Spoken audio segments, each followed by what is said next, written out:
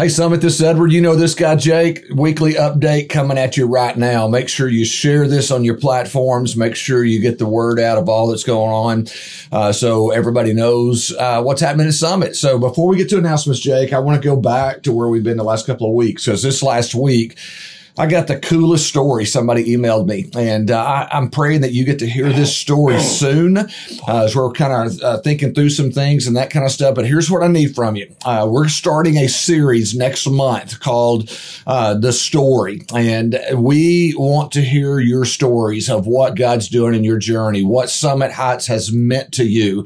We want to hear it. So I'm not looking for a book. I'm not looking for a long sermon, Jake, like this announcement. I'm just looking for maybe 2, 3, maybe 4 sentences. Hey, this is what Summit's meant to me. This is what God's doing in our marriage. This is what God's doing in my life. Send that to me. Edward@summitheightsfellowship.com.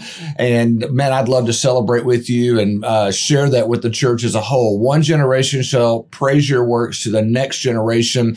And so we want to be that church that's faithful to the next generation. So Jake, that's kind of what I was going to start with. I know this Sunday we've got some stuff coming up. What do we got going this Sunday? Well, before we get into this Sunday, I miss the good old days. You remember the good old days, Edward?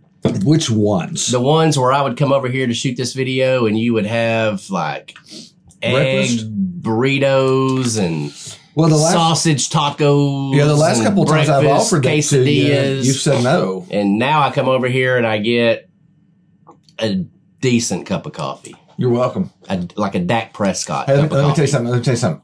I'll have breakfast for you every Thursday if you'll let me know. Okay, y'all hold him accountable for that. Every Thursday, breakfast. All right, here's what we got. Small groups. Sunday. Going to be talking about what small groups means, what they are. Going to be sharing a passage of scripture that a lot of people don't really preach on much. All right, so a little tease there. But it's really cool how... and I'll give you a little tease right now. Let me give you a little tease. All right. Coming up a week from today, 1 week from today, February 2nd, will be 21 years since I gave my life to Christ. I gave my life to Christ on February 2nd. That's cool. Of 2002. Now, I had to do something after I gave my life to Christ. It wasn't like, hey, I just got saved. Now I'm just going to wait for the end days or wait to whatever. No. So I'm going to be sharing about that. I'm going to be sharing about a passage that meant a lot to me in the early days of my walk. Hope it inspires you to get plugged in with a group of people so you can continue your journey of growing closer to God, growing closer to other people. So I'm excited about that. We're going to have cards that at the end of the service, I'm going to have everybody take out this card.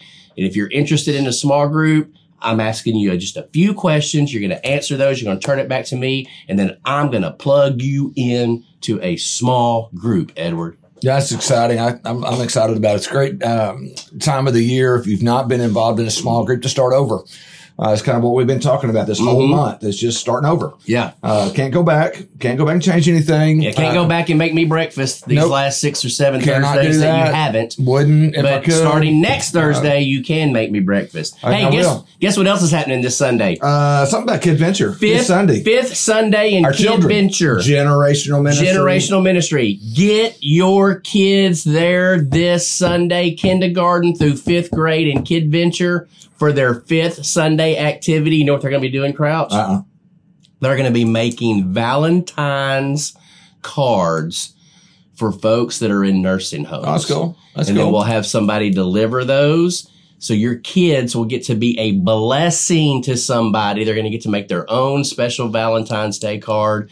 And that will get in the hands of someone that is in a nursing home. And we're really excited about that. That's cool. That's cool. I love our children's ministry. Love that whole wing over there of what God does. I like wings, too. I like Wingstop. I was talking about the building. Red Rooster has good rings. Cal Burners in Mineola has good wings. The building, not that. Hey, one last thing we want to mention is Disciple Now weekends coming up in February. If you have a 6th through 12th grader that has not signed up yet, go online right now, shf.church, go to our student ministry page and get registered for Disciple Now. Shaq Hardy is speaking. Oh, yeah. I know our adults have no idea who that is. Oh, they know who Shaq is. He won 3 championships with the Lakers. That's the wrong Shaq. That's the wrong Shaq. It's close. Wrong Shaq, though. He'll be speaking that weekend. Also, be sharing that Sunday morning, and we're excited to have him at our church and at this area-wide Disciple Now. Get your kids signed up. Don't let money stand in the way, man. I'm telling you, this is life-changing. If you need help financially to get one of your students to that weekend, let David know, our student pastor, David, at summitheightsfellowship.com, and get them signed up for that now. Jake, what else we got, bro? Well, just, man, stuff.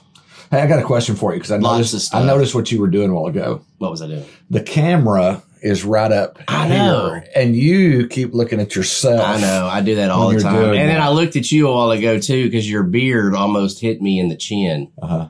And you almost hit me in the face when you said, you know this guy. Summit, we love you. Have a great weekend. If you're here Sunday morning, we're so glad you're here. We're looking forward to what God's going to do. Invite somebody with you. I hope you're answering those questions that I started off with last week. And that review, who you praying for, who you shared your faith story with, who are you inviting to come to church with us this week. See you Sunday morning, 10 o'clock, Summit.